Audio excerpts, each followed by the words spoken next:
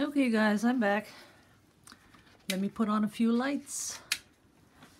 And what I really want to start off with is that the whole paint density thing, because there's been so much talk about paint density.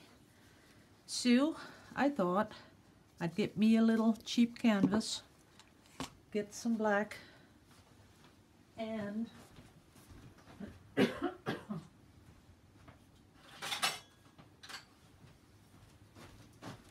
sorry I lost my white, but I got my white. So I got black and white. I have my palette knives. I have a cheap canvas just for the sake of experiments. And the thing is, what that paint density talk is about, it's about the pigments that are put in the paint to make the color.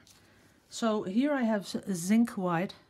It's not the titanium white, but the zinc white. It is the heaviest of paints. And then here we have lamp black.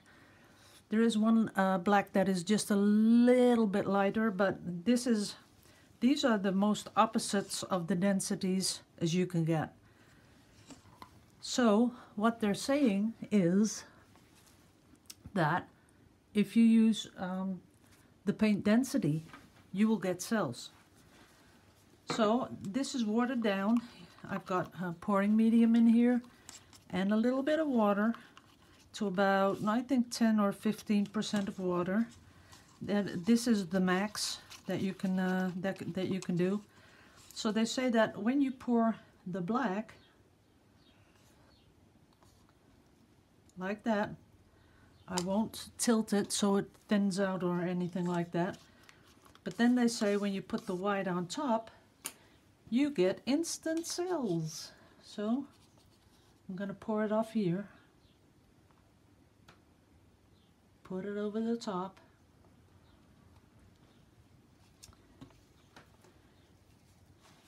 Just put that off there. Okay. So now we have the heaviest on top, and it should sink through the black. But it's not doing that. So then we can manipulate it a little bit like that. And you don't look at this because that was where it wasn't fully covered. This is the bit you have to look at. And there are some bubbles in the paint from stirring the paint.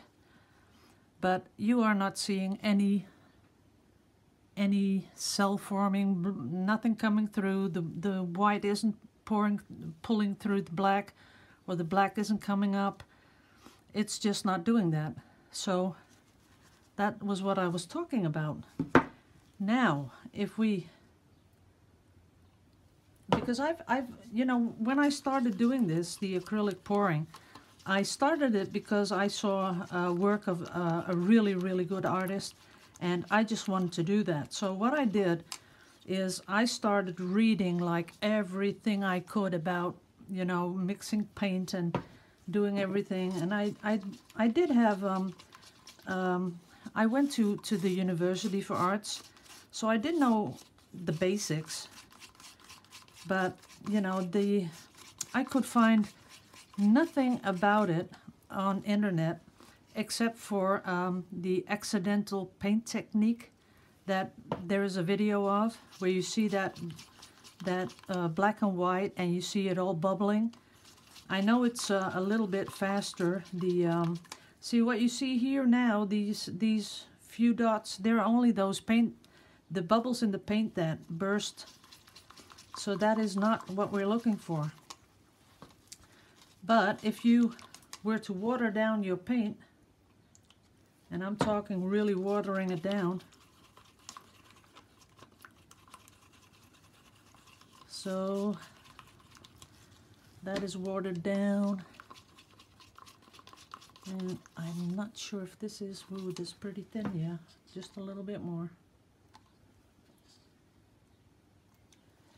And what I should do is get something to contain the paint. Let's see.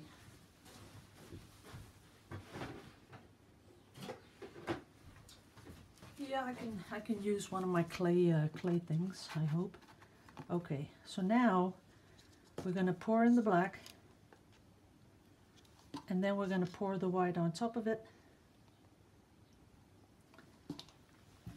And now you see that the white is going down to the bottom. And you can see that because the white is heavy, it's going down, and the black is up on top because of that paint density. And if I were to really do this, I'll show you.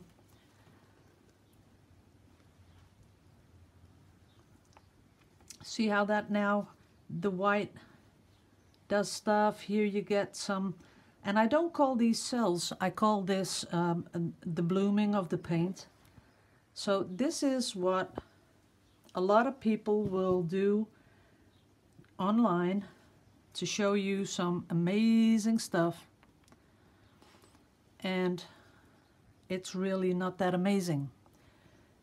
And I'll tell you why, because it might be a little hard to hear, but when you water down this paint, if you water it down that much, like I did right now to get these reactions, what you're doing is you're breaking down the paint.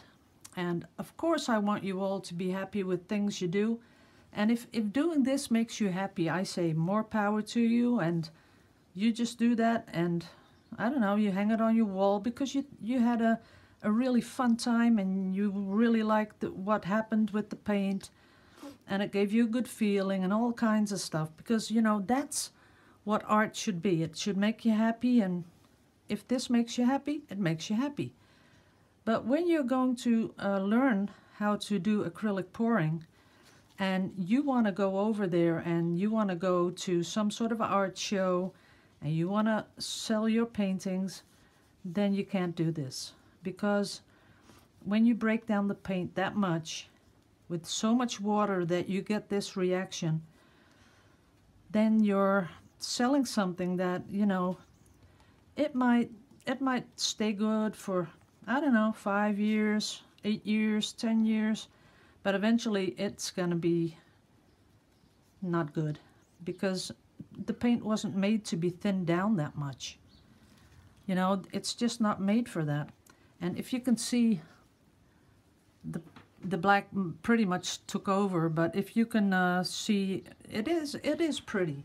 It's sort of like marble, and maybe if I put a little bit more paint in there on top, you would really like it. Let's see, let's do that one more time, like that. And what you're seeing there, that is the one that I, that's what they're talking about.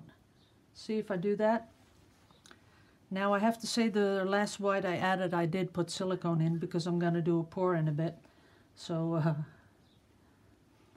see, it's all pretty, all nice, all works. Let's make something out of this. And once it's dry, I bet you'd really like it. You know, you might even think it's very, very pretty to put on a wall. But that's okay. If it's for yourself, you should just go for it. I say, you know, just do it. If it makes you happy, do it. But yeah, I don't think you can sell it because that's just the person I am. I don't think you can sell this because you have thinned out that paint so much that you've made the binder, you know, so thin. And you can even see it. Yeah, you've got to get really, really up close. But you can see where the paint is separating. And this is a pretty piece. I can tell you right now, I really just love it. And I should be really doing something else with it because we have a challenge on our Facebook group about black, white, and one color. And of course I go for the turquoise. And this is pretty, and you can play with this sort of a paint and you can have a good time. But please don't sell this stuff, people, because you know you can't do that. It's not honest for the people buying it, because they're thinking, you know, they're buying something to put on their walls for a long time. And then, you know, when when it does all go to shit, you know, they'll be left with a painting that, you know, they can do nothing with because it's way too thin. Okay, enough about that. I just thought I would clear that up a little bit. You know, unless you put some additives in your paint, you will not be able to do anything like this because you can't get the paint thin enough. Or you go to a different brand where you have paint that is really, really thin right out of the bottle. But I think you would be looking at sort of inks or something. Yeah, that would be something you could try if you really like this. So that was it. I'm gonna put this one away. And I should really clean up this mess first, and that's what I'm gonna do. So there are a lot of people that, you know, once your channel gets to almost 11,000 subscribers, I have almost 4,000 on my Facebook group. I have over 2,000 on Instagram. You know, when you're dealing with that many people, you're gonna get people that are gonna be upset about something you said or something you did, or I don't care. You know, people, I do this because I enjoy myself painting. And there's only one thing that I want to keep in my videos and everything I communicate is to be honest about what paint can tolerate and what paint can't tolerate. And I know that adding that little bit of silicone, because it comes to the surface and you wipe it off, it creates those cells. But once it's done that, you know, when you put the torch over it, it all comes to the surface, and you can just see it. If you let it dry and you put it in the light, you can see all the silicone on top.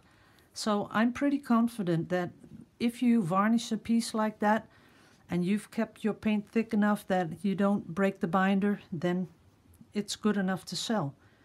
But I don't like showing things to you guys and knowing that, you know, in 10 years it's going to break apart.